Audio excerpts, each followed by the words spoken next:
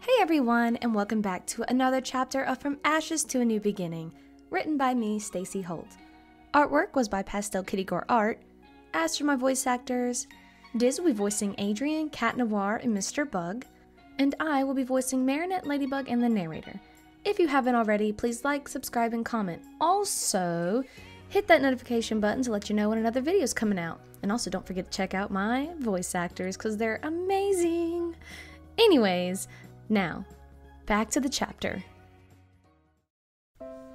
Something about the look he made Marinette almost regret asking the question. It was so cold and sad, like he was still fighting back tears. It's okay. I'm right here. I'm fine. Marinette placed her hand on his cheek with a comforting smile. Cat smiled and leaned in and placed a warm kiss on her cheek, catching Marinette off guard. The hand that rested on Cat Noir's cheek now flew to her own cheek due to shock. Still easily flustered, I see. He chuckled. Did I know your identity? Marinette asked. Cat blushed and nodded. I liked your civilian self? Marinette asked. No more questions. Cat said, closing his eyes as he turned and laid on his back. Marinette blinked and felt like he was hiding something from her. It hurt. Did she have the right to ask, though? Cat, please. I don't want whatever happened in that future to happen again, Marinette pleaded. I'm handling it, Princess. It won't happen, he said. How do you know? She asked. Because I'm not going to be with you after tomorrow, he said, turning to her. What? What are you saying? She said. After we defeat Hawkmoth and Myra, people will always need Ladybug, just in case a new evil arises. I'm giving up being Cat Noir to make sure that future doesn't happen. I will rid myself from you. I wish your downfall. He forced a smile. I don't believe you. Marinette sat up. Marinette. I don't believe that. Stop lying. We're partners. You can't abandon me, Marinette cried. Abandon you? Cat said wide-eyed. Yes, you're abandoning me. Marinette frowned. I don't see it that way. I see it as preventing the same mistakes. Bunnix said that she would step in and help if anything else were to happen. Marinette balled her hands into fists. She looked at her partner. What was he keeping from her to protect her? He had to be keeping some truth from her. She had to make him stay. She couldn't be Ladybug without him. She needed him.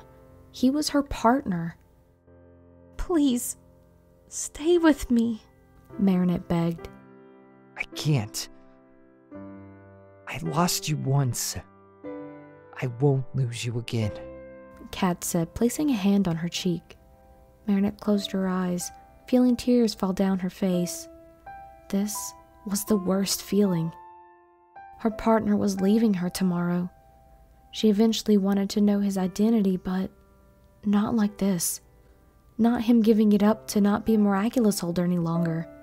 What about Plagg? You're going to abandon him too? Marinette said, placing her hand on top of his that rested on her cheek. Plagg will understand. He knows what I've been through, Bugaboo. He gave her a soft smile. No, I can't let you go. Paris needs you. I need you, Marinette said. You're the guardian. Paris needs you, LB. You may need me, but I need you to stay alive. Alive and happy. Cat said. Alive? You keep saying things that sound like you killed me.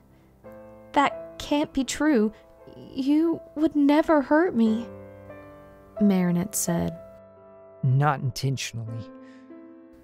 Cat replied. Cataclysm? Marinette asked. No. There was a fire. Hawkmoth must have set a detonator of some sort with his phone. You had no...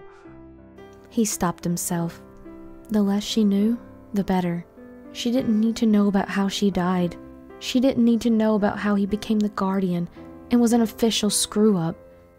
How he was officially the worst guardian in history. The only thing I can promise you is I will stay with you all night tonight. Cat reassured her. If I'm going to know your identity anyhow, will you de-transform? Marinette asked. Cat looked at her for a second and leaned toward her, seeing her face turn another shade pinker. No. You won't know who I am, even after tomorrow. I will leave my Miraculous on your bed sometime after the fight with Hawkmoth. You won't see me leave or come. Cat explained. But Cat, if Hawkmoth isn't a threat, then... Marinette started. Other people will try to hurt you. Trust me. Cat sighed. Other people? Marinette asked. It's getting late. We need to get some rest. Cat said, starting to turn over, but felt Marinette grip his arm. Wait, no, I'm not sure if you remember or not, but... Marinette started. What is it? He asked. Tonight, you were going to come and ask me something. I didn't think it was gonna be my help defeating Hawkmoth, was it? Well, before you were sent to the past, what were you going to ask me? Marinette stuttered, feeling her heart beating faster. Oh, my question? Cat said, surprised. Cat sat up slightly and turned to Marinette. He leaned in ever so seductively and pressed his hand on the wall behind her as he smirked at her, seeing her hold her breath in anticipation. I was going to ask if you would be my girlfriend. He smiled. Marinette looked up at him as her face was bright red, unable to respond. Cat let go of the wall and was going to lay back down, seeing that she wasn't going to respond. Suddenly, he felt a jerk of the hand he was pulling away and saw Marinette jerk her hand back toward him. He looked down at her, and she closed her eyes, pushing herself up toward him. She pressed her lips against his. Cat closed his eyes, remembering what it felt like again to kiss her soft lips. He wrapped his hand around her waist and head as he kissed her ever so sweetly. As she pushed herself toward him to kiss him, they both eventually lost balance, falling backward onto the pillows behind Cat Noir. Marinette landed on top of him, both looking at each other. Marinette leaned back down once more and placed a sweet, soft peck on his lips before rolling back to her side of the bed. Cat smiled and closed his eyes, trying to enjoy the time he had with her while he could. "Good night, kitty," Marinette said. Good night, my lady, he said. With that, they both fell asleep in Marinette's bed beside one another. The entire day, Marinette spent with Cat Noir as much as she could, not only trying to convince him to stay her partner, but also trying to savor their time together as well. Not only was she trying to savor her time, but he was also trying to savor their time spent together. As the sun set, Marinette turned to Cat Noir with a saddened look. It's time, he said. Tikki? Spot's on.